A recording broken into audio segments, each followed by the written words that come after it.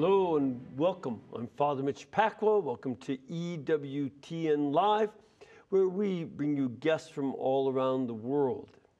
Now, we should all be able to agree that the Catholic education and faith formation of children really begins in the home with the parents. This is key. Vatican II is clear on it. It's just good sense. But beyond that, a child, if not homeschooled, will spend an average of 35 hours a week or even more under the tutelage of other teachers than their parents. And that makes the Catholic education and faith formation of those who are instructing your children extremely important. Our guest tonight is the president and executive director of the Evangelium Institute, which provides dynamic catechesis to Catholic school teachers in order to equip their students in the knowledge and the practice of the Catholic faith. Here to tell us more about it is our guest, Deacon Omar Gutierrez. Deacon, welcome. Thank you, Father. Very good to be here. Good to have you here. Thank you. Good to have you here. What got you into this kind of work? Well, a product of Catholic education myself, happily. Yes. I was working in the Archdiocese of Omaha, working with the Archbishop there, Archbishop Lucas, and he had wanted to, in response to requests from parents to advance this effort to try to be intentional about forming our Catholic school teachers. This was an initiative that he's helped start a number of years ago, and so I was asked to start working with these teachers, and it has been some of the most fruitful work I've ever done in the 20 plus years I've been working for the church. And working with them and bringing them more knowledge about the faith so they can pass it on to their students. This is an important thing. Matter of fact, we were talking this morning, and you had gone to one of our truly finest Jesuit high schools, St. Ignatius in Cleveland, a really good school. Friends of mine taught you. Yeah, that's right. And Father Larry Ober and others. And, you know, it makes a big difference that the teachers understand and live Catholicism. That's key. Exactly. And it seems that this is what your goal is. Yeah, well, just a quick story about that. Mr. Hogan was one of my religion teachers at Ignatius, and I'll never forget, he came into class one day. This was sophomore morality, I think he was teaching, and he held up his wedding ring and he said, "This doesn't mean anything without God in my life." And as a young man, that struck me, as always stayed with me this whole time, because I realized that the center of his life was Christ and his relationship with God, and that informed everything else. And so it was an inspiration for me to say, oh, that's the standard then I have to try to follow. Yeah. And, you know, it's something that most of us who have had a Catholic education, and I'm sure it applies to the relationship between students and teachers in non-Catholic schools, that teachers might say something in the course of a class, might even be a toss-off line, but you have no idea which student is going to be hit by that, and it just sticks with you. Exactly. And those lines, even if they are off the cuff, need to come from a Catholic background in the teacher's life. Exactly. So that what is just sort of coming out of the context, that in one sense, an interior Catholic environment. Yes. Yes. And what comes out of that, like our Lord said, it's what comes out of the heart that matters. Exactly. And that'll have an impact on students. Yeah, so that's essentially what we try to do, is to try to focus in on the teachers, not that every teacher has to be a theologian or an expert or a great apologist, but to help them learn how to live their faith in prayer, to have regular prayer lives, so that by fostering the interior life, as they're teaching, and they're already good teachers, as they're teaching, what informs their teaching comes out of that interior relationship with the Trinity. Yeah. And what is it then that you actually do with the teachers? Yes, How do you accomplish this? It's a great goal. What do you do? Right. One of the things that we've done, which I think has been, in a sense, the game changer for us, is that we don't just have like one retreat. Like I was reading an article about Catholic identity and education, and the principal was a very good article and well-intentioned, said, well, we have a retreat every year about Catholic identity, and that's it. We meet with the teachers 6 times throughout the year, and every time we meet with them for 3 hours. It's an hour and a half of, we present content, whether it's the catechism or scripture, we foster large group, small group discussion, and then in the second hour and a half, we provide them a Bible study we wrote, and they meet with each other, and they share their faith with each other in the context of Bible study. So that over a year, along with the retreat, we provide 24 hours of faith formation for the teachers. This is something mandated by the Archbishop, and as I said, the fruit has been clear, and it's been really exemplary from my own experience in ministry. And when you talk about the fruit, what are some elements of that fruit that you notice? What is it you can, if anything, kind of detect that's bearing fruit? Yeah.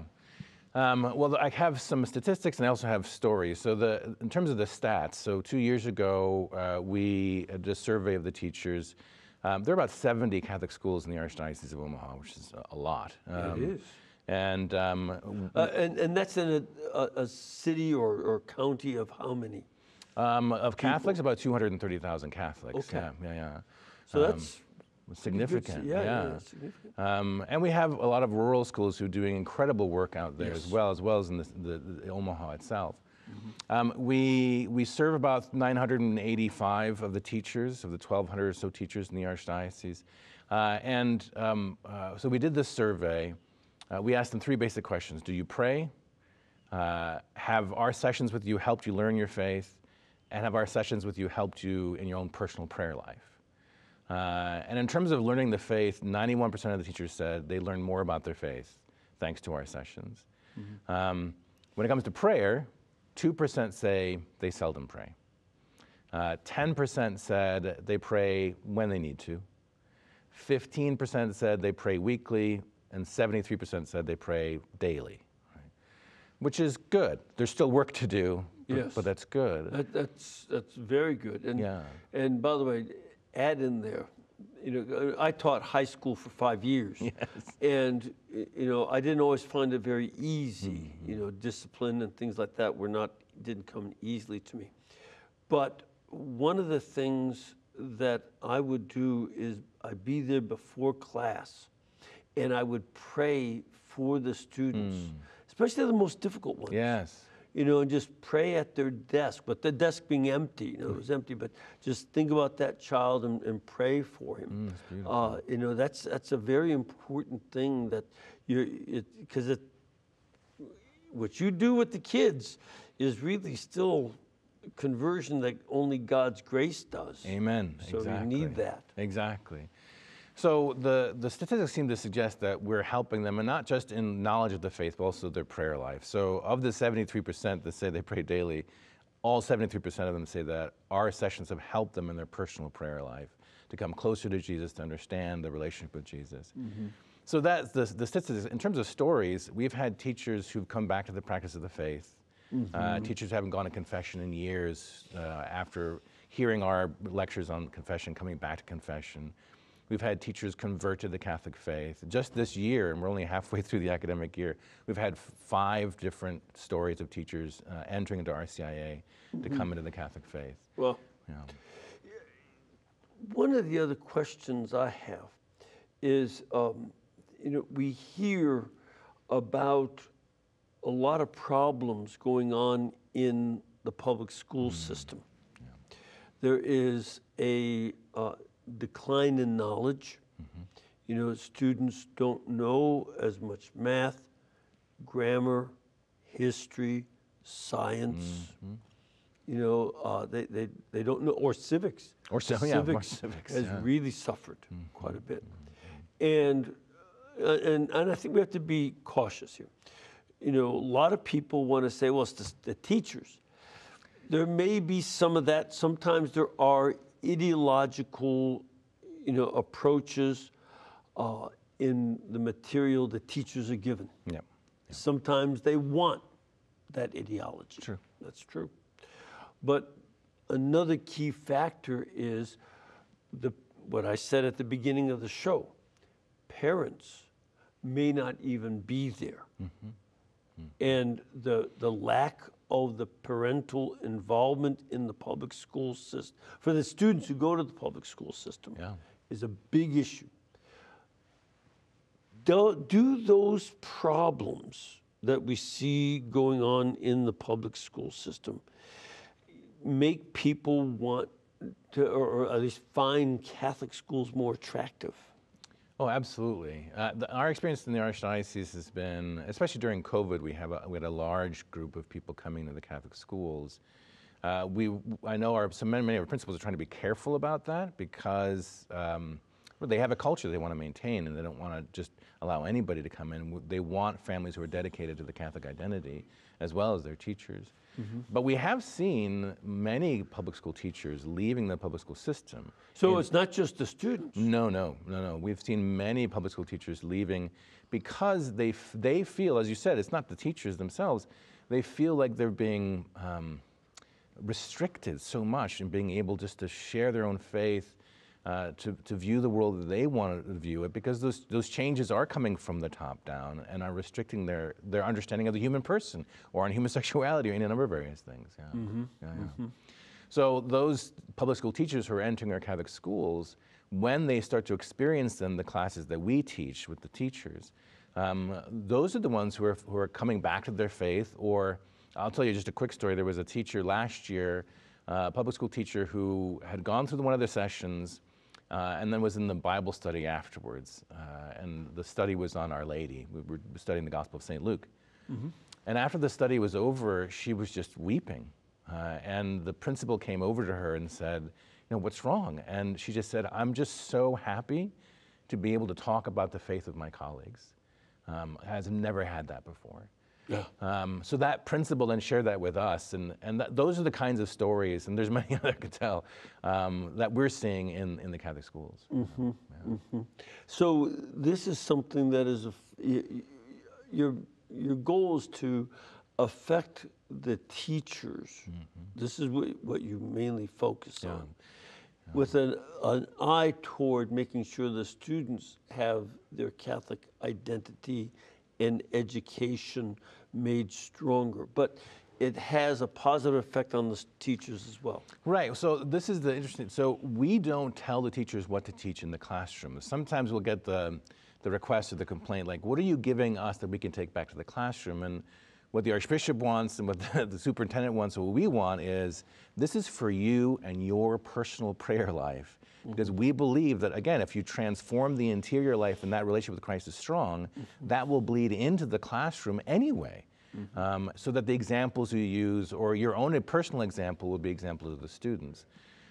Which is not to say we don't give them things they can use every once in a while with their students, but the main goal is to help the teachers. And then with the teachers transformed, they, again, have something more to give the students. Precisely, yeah. Saint Jean-Baptiste de La Salle, the founder of the Christian Brothers, he lived in the late 1600s, early 1700s. He starts to train lay people to be teachers in France. And so he wrote a lot of meditations, a retreat for these lay teachers in Catholic schools.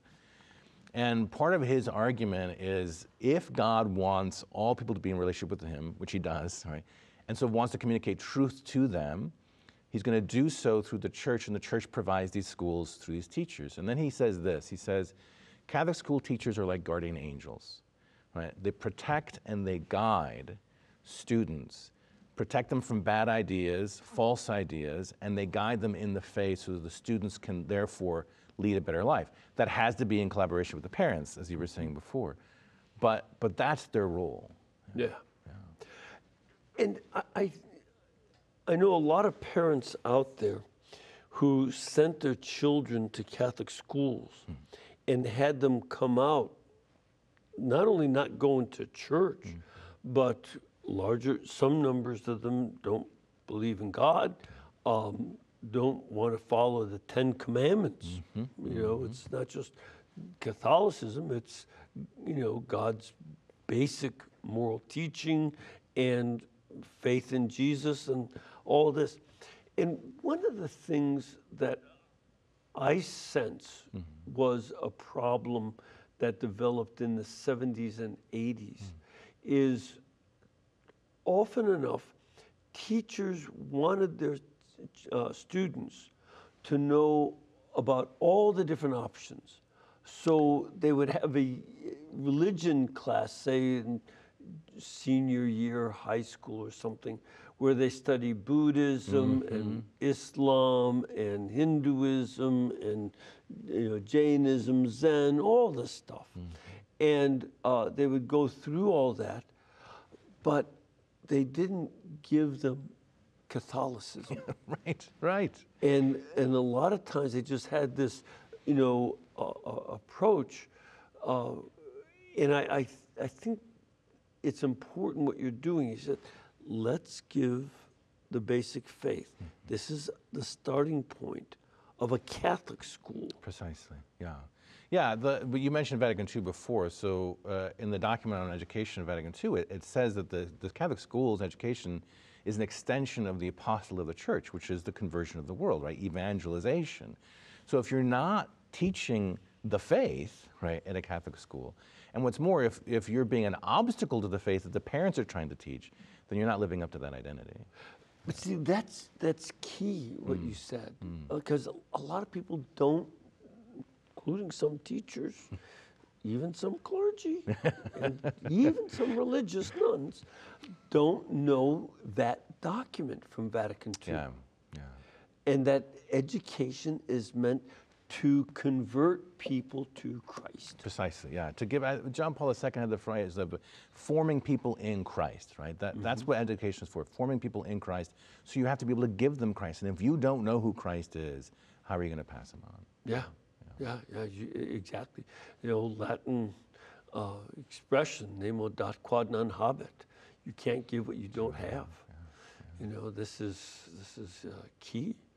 And I think to encourage, I know your Archbishop. I remember him when he was still living in Illinois. Ah, yes, of course. And he was the Bishop of Springfield. Yeah. He's a fine bishop. Yes. And you know, he, you know, to push this sense from the top is well worth doing. It sounds like he's making an exemplary move that after the 70s and 80s, he's showing it can be done and it has a good effect. Yes. Yeah, so I'm sure I can hear him kind of saying he would want to emphasize that he's responding to the desire of parents, right, who want this for their children in their Catholic schools. And the example of his brother bishops as well, who are doing maybe similar things in their dioceses. But he understands, because he has such a great appreciation for the education he received from his parents, the example he received from his parents, he really gets the importance of having a structure that supports parents who want to do the right things by their children and who want to send them to Catholic schools so that they can maintain the faith going forward. Yeah. See, and again, this is something that would be another kind of issue. I can certainly, I'm aware of some parents who would send their students to a Catholic school, not because they want the faith, but they want a good college prep program. Right. What do you say to that? Well, they're welcome, obviously. But one of the things that, and I think we do this pretty well in the Archdiocese, is that this is a Catholic school. And so your student, even if they're not particularly Catholic, even if not you're particularly interested in it, they're going to have to participate as they're allowed with the Catholic faith and still take the religion courses and everything. We're respectful, obviously, of those from different faiths. But as we've said, this is about evangelizing people in the faith and bringing them Christ and forming them in Christ. I think we've done pretty well in the Archdiocese in bringing those people in, making them feel welcome, but also challenging them a bit too. Yeah. And I don't, in many ways, in the history of the Society of Jesus, where we started lots of schools, and our schools back in the 15 and 1600s tended to be the best schools in a country. And people sent their sons to our schools for that good education. But the Jesuits always had that aspect that our goal is to win them to Christ. That's, again, Vatican II is very clear on this. Exactly. And we want to see more teachers have the same mentality. Teach science extremely well. Yes. Teach them great mathematics. Yes. Make them geniuses. Yes. But let them know that math is a spiritual science. Yes. And let them help them to find God in science and mathematics. Yeah, the great gift we have in our intellectual tradition is the understanding and the faith and the knowledge that the good, the true, and the beautiful is God, right? God is truth. He is beauty. So we don't have to fear holding back on any of the academic excellence that is so much a tradition of the Catholic faith. We can present that, and at the same time present it in the context of the faith, and those two things aren't in tension with each other at all. And that's one of the things that, as various studies have been done, there was a CARA study back in 2016 that said that students are leaving in part because they don't see that connection. The young people leave the practice of the faith because they don't think there's a connection between faith and reason. Yeah. Again, a big theme that Pope St. John Paul taught in his encyclical on faith and reason, Fides et Ratio.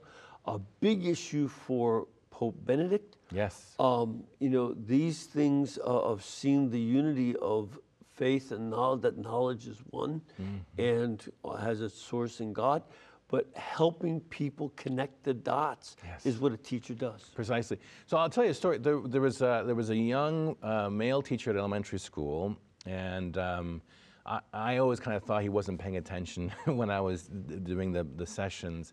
By year 2 or 3, he would come up after and he would ask me some pretty pointed questions about church teaching on this women priests or whatever. And then by year 4, he got to be pretty friendly and asking questions during the class. And at the end of that year, he came up to me and he said, "Hey, I just want to let you know, I'm finishing out this year. I'm going to be teaching at another school. I was going to teach at a public school," he said, "but I wanted to teach at a Catholic school because I've learned how important my faith is." And then this is what he said. He said, and he was a science teacher, "Your sessions helped me understand that the faith is reasonable." Yes. And it was the rational presentation of the faith that built the trust that he needed to investigate more and to delve into the rest of the practice of the faith. So it's that connection for so many that is missing. I think that's exactly right. That's why a lot of young people describe themselves as nuns. Right, yes, exactly right. Because they can't see the connection. Precisely right, It's not that they have bad will. No. It maybe some. No doubt some do, But it's more that, you know, you have to help connect the dots. Yes, exactly. You know, you give them the dots of information, but true education is leading them to make the connections and make sense out of life. And that's a goal of conversion. Something else, though, you know, I also went to Catholic school, Catholic grammar school for 6 years, and then Catholic high school, high school seminary. And something that was warp and woof of our experience is that the school prayed. We did Stations of the Cross. We went to confession once a month as a class. Lots of things, like that. Mass was in fact, it was called the school mass. Does that also flow out of this program, that encouraging the teachers to introduce Catholic practice into the school day? Yeah, so we have these sessions sometimes on things you can do with the students, prayers you can have with the students, ways to help them incorporate prayer. Now, again, the Archdiocese of Omaha, we're so blessed to have the teachers we do. A lot of them are already doing this in terms of, there's a test coming up. Well, let's pray together for the test. Prayer has an effect. I mean, you can study, right? But there's still grace, right? Grace works on nature. So, but let's not forget about the grace part. Yeah. So that has been an effect in the way our schools have become intentional about wanting to make sure that not just their teachers, but their students and the school culture is one that advocates for and furthers devotion. That's I think that's also an important part. That's just should be normal. Absolutely. Now, I don't know if this is relevant because I guess most of the teachers in your program are in the Catholic grammar school or elementary school. The vast majority, yeah. Yeah. We have some several high high schools. Yeah, we have 17 high schools total in the Archdiocese. Okay. Many of them are run by religious orders, and we don't work with the religious orders, but the Archdiocesan ones, with the Archdiocesan ones we do, yeah. Okay. My question would be this. Does this program also apply to administrators? Because that's a different kind of service in the school. Very true. The teacher has this relationship with the students, but the administration has a different relationship with the students. Yeah. And sometimes not always so positive, depending on the student. Depending on the student, that's right. Yeah, exactly right. Because I remember the first day we went to Catholic school, going to Sister Sean's office. She was the principal, as well as the Mother Superior. This was not something you ever wanted to do. So it's a different relationship. Does this program apply to them too? Well, they're not required to be there, but I'm happy to say that most are there during our sessions. They sit through the sessions, if for no other reason, just to make sure we're doing what we're supposed to be doing. But we do have principals who get a lot out of it, they're taking notes, they're participating in the sessions because they learn things that they want to know because they want to be better. Yeah. Because it would seem to me that the school administrators who have, in many ways, as much a ministry to the students as they do to the parents. Yes. Because they're interacting with them because of finances, discipline, all those issues. And I guess that would be an aspect for them as well.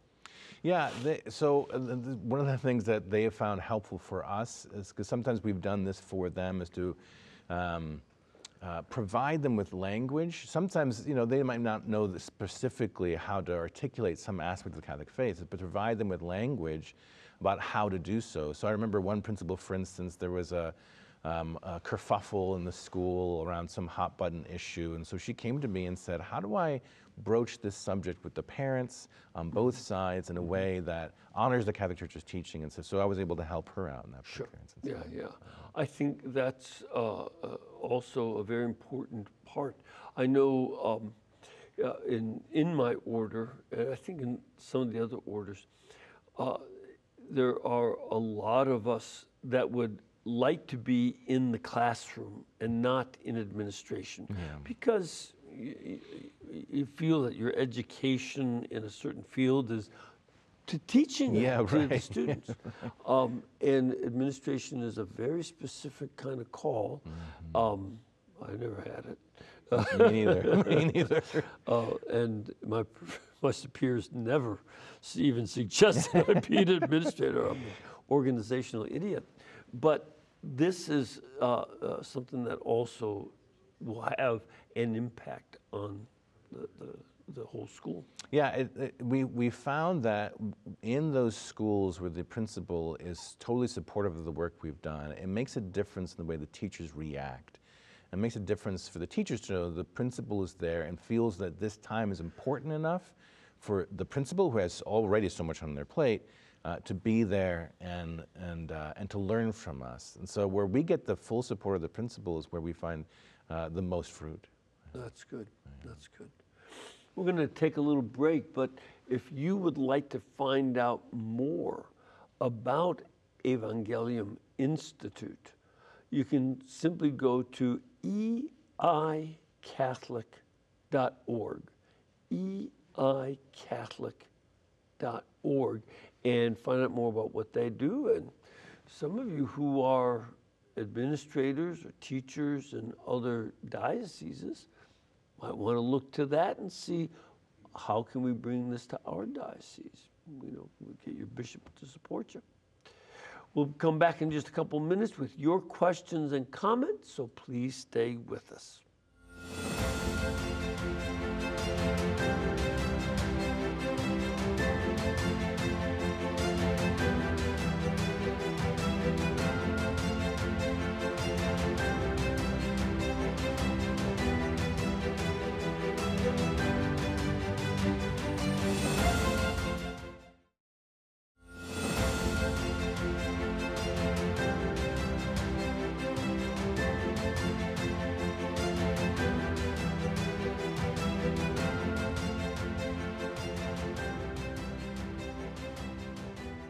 Welcome back. We are speaking with Deacon Omar Gutierrez, and he works with, he's the head of the Evangelium Institute in the Archdiocese of Omaha, Nebraska.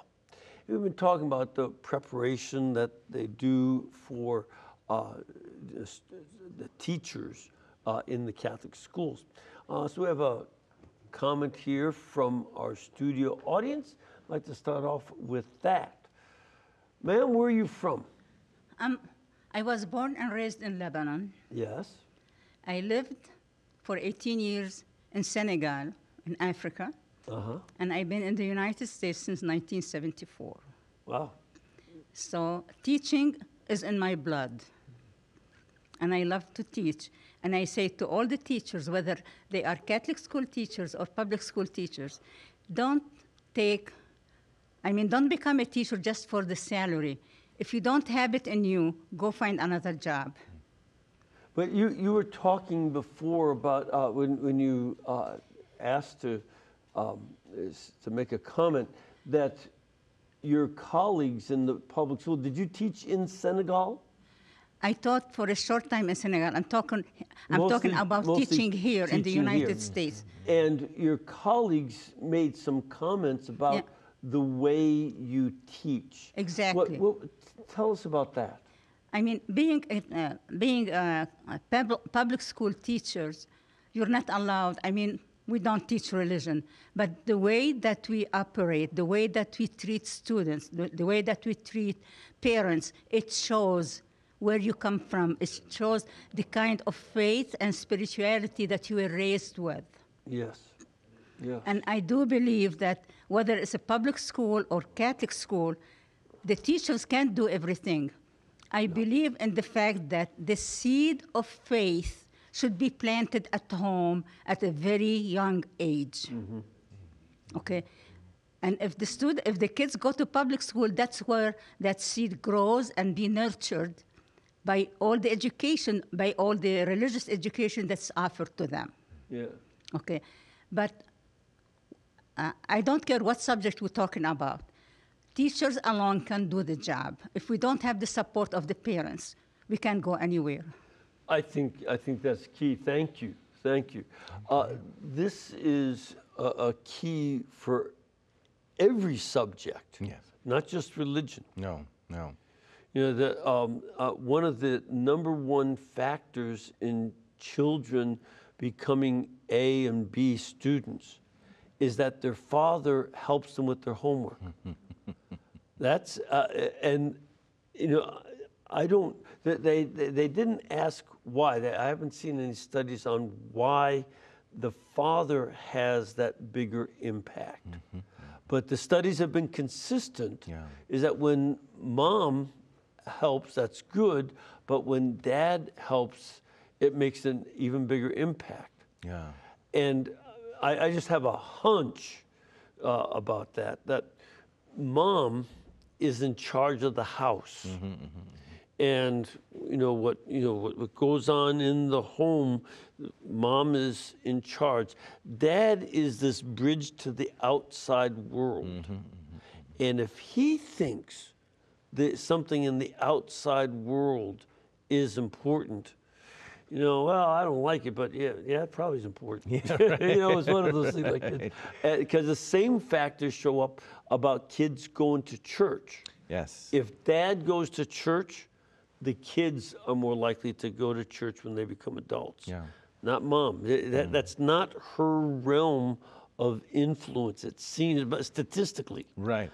Yeah, there was a study that came out, or a survey really in 2021 that talked about to your point about this question of the influence in the home. And they showed that families where they said grace before meals, that those children ended up practicing the faith more in later life. Now, it wasn't necessarily the saying grace at meals, right? It was that saying grace at meals is a marker for a family that allows their faith to permeate the rest of their week, right? The rest of their lives. Right. So that when the family in the home makes the effort as a whole, that the faith is going to affect them and their identity as Catholics in the home, it's more likely that the children remain Catholic going forward.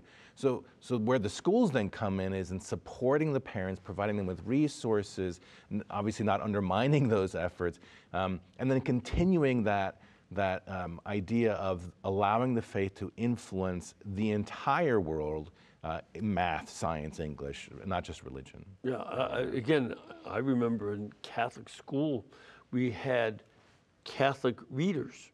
Yep. The stories were oftentimes about Catholic things, yeah. things, Catholic people. Right, yeah. And we had a Catholic history book that included the influence of Catholics on American history and world history.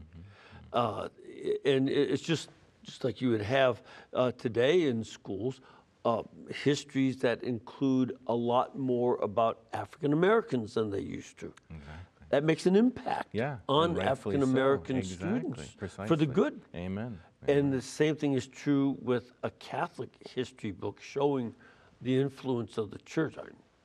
We invented the university. Yes, yeah, right.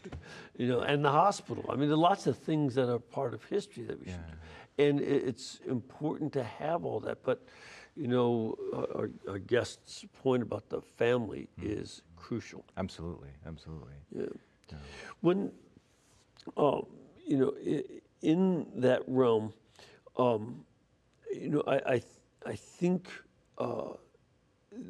another aspect of making a Catholic environment, something, I know that lady, she's visiting here in Birmingham, her family, but she's come to our parish, which is a Lebanese parish. Yeah.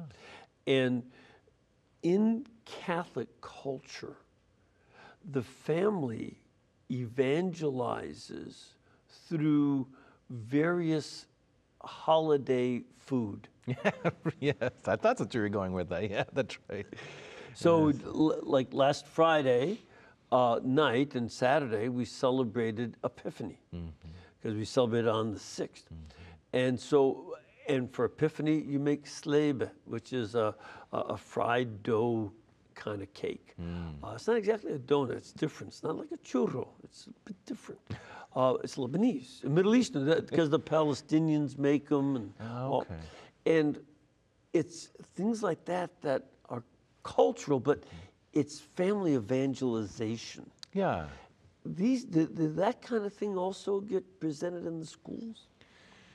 Yeah, that's not our focus as much, but we have talked in the past about the way that families can help with kind of regular prayer life, or with the liturgy. We've talked about the liturgy and that ebb and flow and the rhythm of the liturgy, which reflects a little bit of that kind of family ebb and flow. You have the specific meals you serve. I'm thinking about my wife's Canadian and her mom's from Eastern Canada, and so there's specific things we serve at Christmas time and other things. So like those things that are part of the rhythm of family are part of the liturgy of the church too, kind of the rhythm of the family of the church. And so we do teach about that aspect of the faith. Yeah, absolutely. And I think, encouraging that in our Catholic school cultures is even, and they are diverse. Oh yeah. So, there'll be a variety of traditions, but I don't mind sharing. Right. Well, one of the blessings we have in Omaha is we receive refugees from many parts of the world who are fleeing violence of various kinds. And so we have, in some cases, Catholics or Christians, and sometimes Muslims from other parts of the world who fled and are in Omaha and then come into our Catholic schools and bring their traditions and their rhythms, and then we can see how those things tie into the faith. Yeah, these are important parts of the family. I always have thought of, for instance, at Easter time in Lebanese and Middle Eastern communities, they'll make these cookies, ma'mul, that are meant to be in the shape of the tomb of Christ. Oh yes. And and inside, instead of Christ, there's sweet nuts or sweet date and things like that. And it's just teaching, the faith at every aspect. And again, it's this kind of thing that is part of a Catholic environment. Yeah, well, we've been around for so long, right? And there's so many traditions, so many different ethnicities. To try to bring those things into the faith, especially these days when so many people are maybe just more aware of the fact that there are other ethnicities, other cultures, and other foods, right? And so it's a great way to be able to introduce the faith within the classroom. Yeah, I think so, because as I've often thought, we had Polish ones when I was growing up, and these are the way moms evangelized and catechized their children. These are a good thing. Yeah, the mutual support of the family and the school in the faith with all kinds of teaching tools is a very important part of it. Amen. In terms of another area that I've wondered about, what kind of literature do you encourage the teachers to give the students?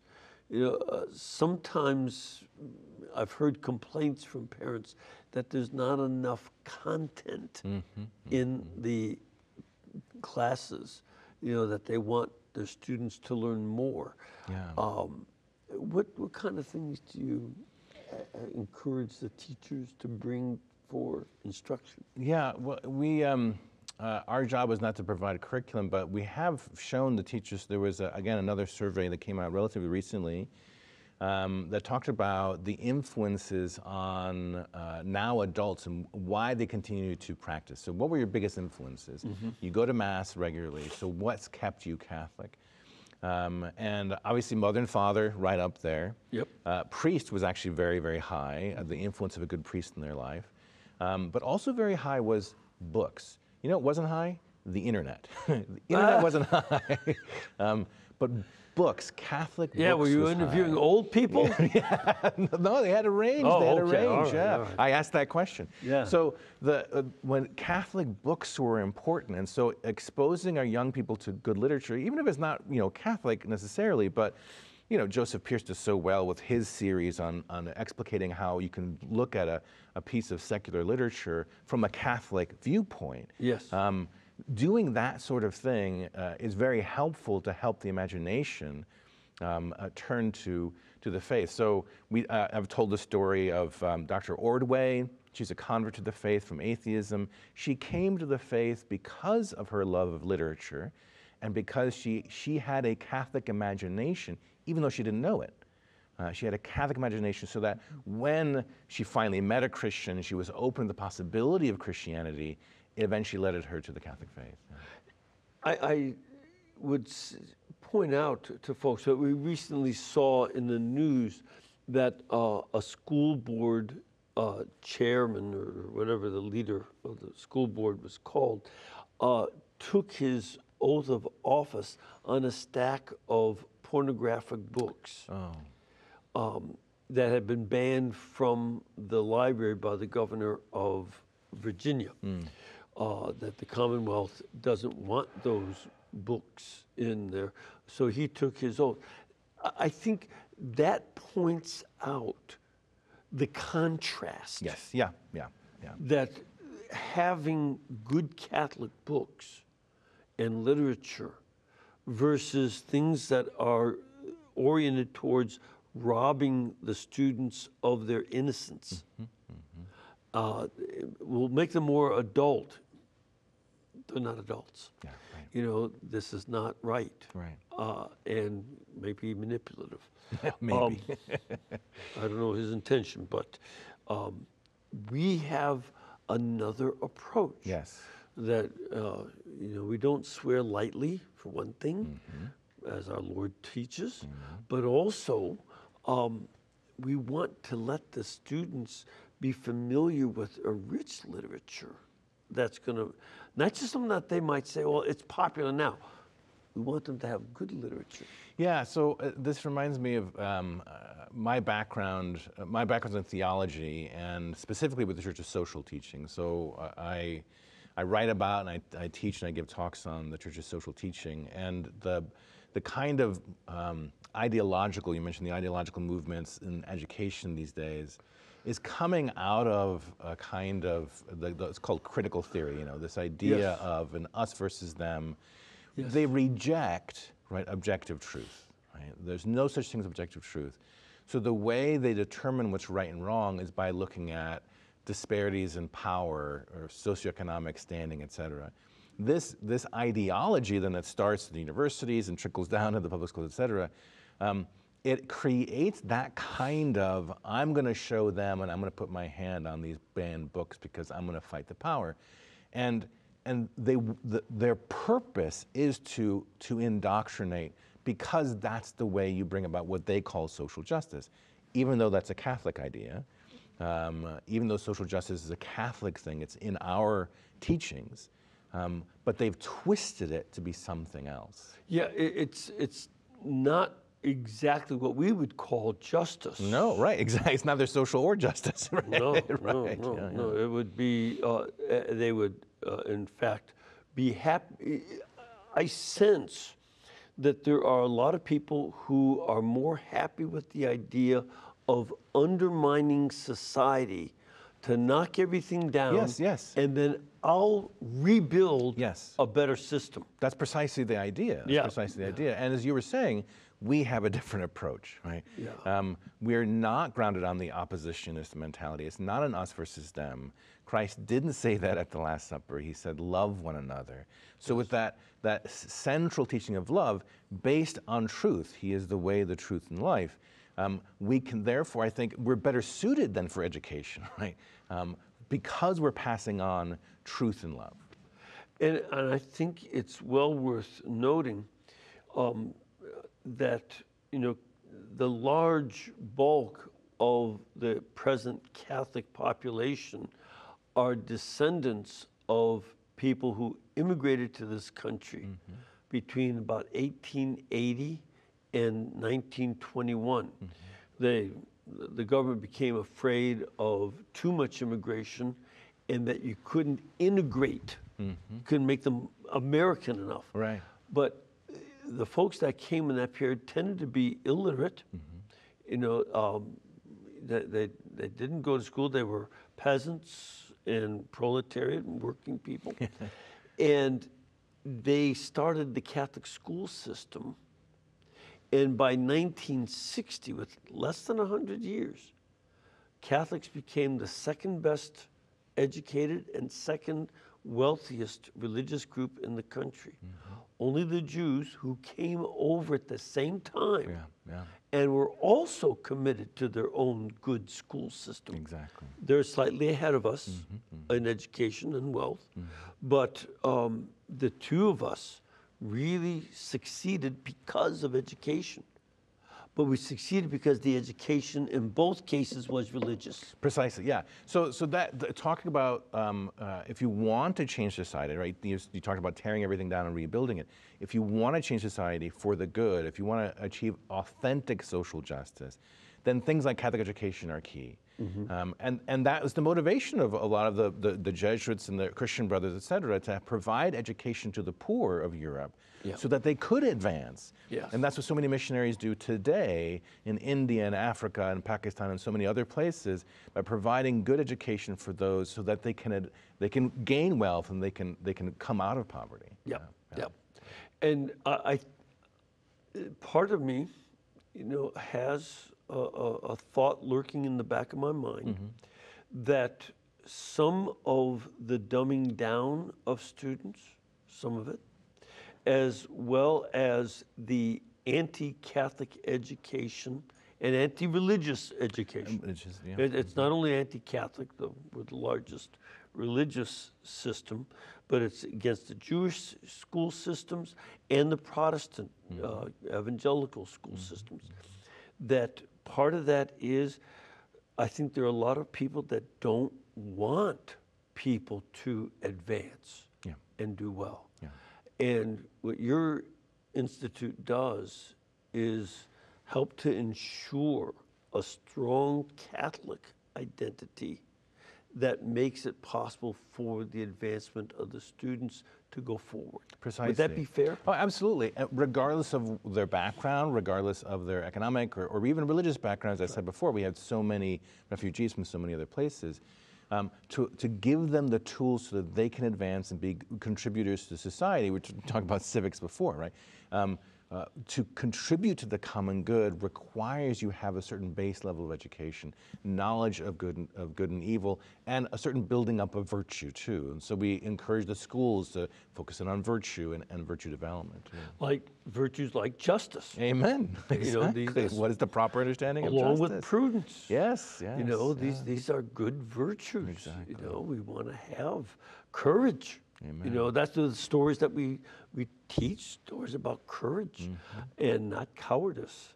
It boggles my mind sometimes when I keep hearing the politicians saying, I'm really scared of the opposition. Well, if you're that scared, get out of politics. We don't need cowards to be our leaders. You should be strong and courageous. These are virtues that we want to teach. And being more Catholic in our schools will be the way to do that, is my sense. Amen.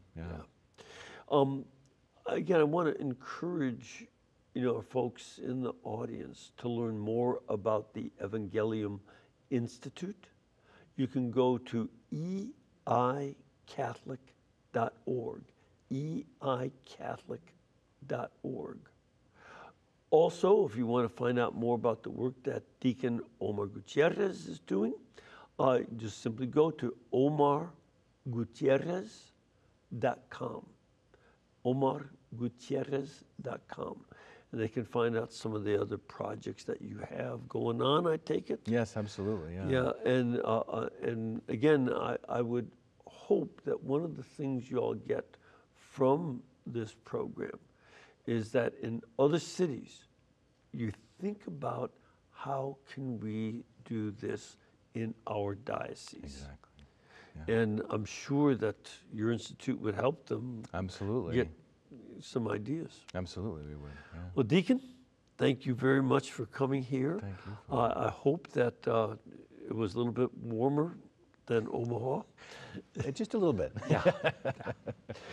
Glad to have you down here in Sweet Home, Alabama.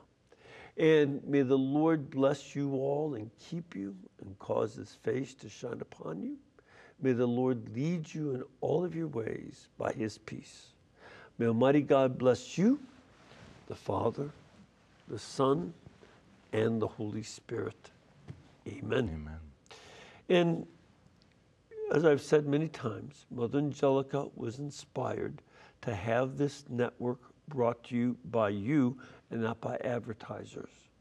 So we, again, do as we always do, remind you to keep us in between your gas bill, your electric bill, and your cable bill, and we'll be able to pay all of our bills too. God bless you and thank you.